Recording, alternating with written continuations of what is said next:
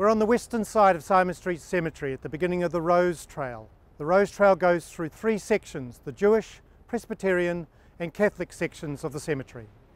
It's called the Rose Trail because there are many heritage roses planted throughout the section, and it follows the Victorian tradition of planting roses within cemeteries.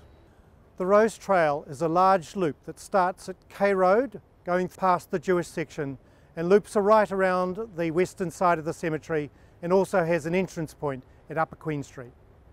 Some of the monuments of interest in this part of the cemetery include Elizabeth Knox, philanthropist, who died in 1908, joining her husband, who was already buried here.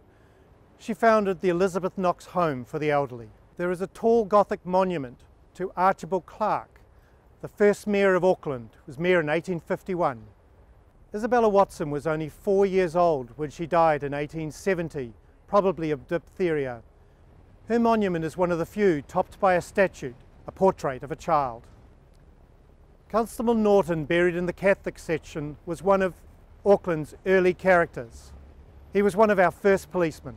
Sadly, the rigours of the job proved too much for him. He ended up in the faux lunatic asylum, where he died in 1884.